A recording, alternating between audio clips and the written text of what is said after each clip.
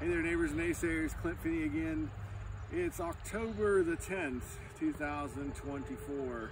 And as a result of some calls and some talks that we've had in here in the office and through the Eastern Ohio Grazing Council YouTube page, we just wanted to check in and talk a little bit about why we think it's a good idea to wait until we turn livestock back out on pasture. Now, I'm standing in a hayfield today just because that was the nearest place we could go out and get some grass, but we just want to talk about why do we want to wait.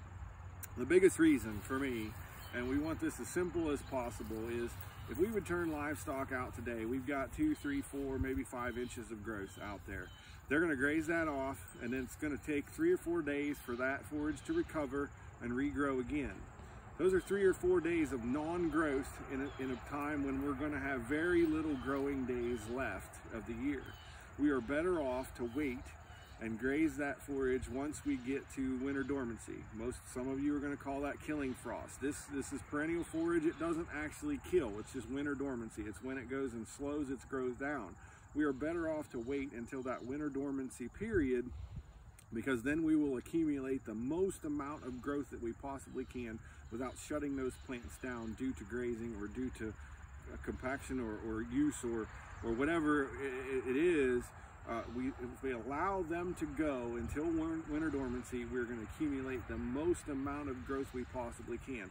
I know that it's very tempting to turn cattle out, turn livestock out, because we see green growth and the cows and sheep have been on hay for, in some cases, 2 and 3 months. And we're seeing the hay and we're seeing the hay bill and how much hay we're using.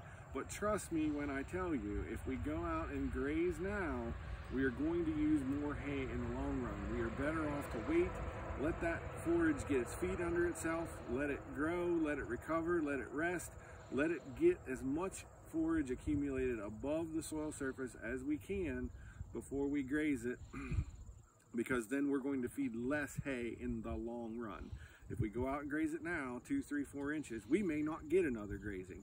If we leave it alone, we may get 8, 10, 11, 12 inches of forage accumulated before that winter dormancy period starts, and then we can graze it. And that grass isn't going to go anywhere. We're not at a time of year where the forage is going to go to seed, and we're not at a time of year where it's going to reach a plateau and stop growing. It's going to continue to grow until we reach that winter dormancy period. So if we hold the livestock in now at this point and allow it to accumulate as much mass as it possibly can, we'll have that forage to graze when winter dormancy gets here. We can talk about bale grazing then, we can talk about stockpile grazing then, we can talk about using it in many, many different ways.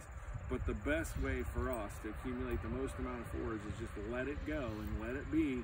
We're already on hay anyway. Let's continue to feed hay until we get to that winter dormancy, and then we'll have the most amount of forage we could possibly accumulate. Again, I know it's tempting. I know it's hard to hold those cows in. We've all seen green growth and we're ready to go, and it seems like such a waste to be feeding hay when the grass is green, but it's just like spring. There's a time in the spring when we just need to hold on to them and not turn them out until it reaches a certain height. We are just in that same sort of situation here in this fall because of this drought in 2024. We need to hold on to the livestock, let it accumulate as much forage as it possibly can, and then use that forage later. Trust me when I say we're going to have more forage to feed, and we'll feed less hay both this winter and into the spring. The other part of that is if we graze this off too close, we're really hurting the plant for coming back in the spring. And instead of turning out April 15th, we may not be turning out till May 1st. So by holding them in, we're saving ourselves hay not only right now or here in this fall early winter period, but also in the late winter early spring period. That'll say, we'll see you next time.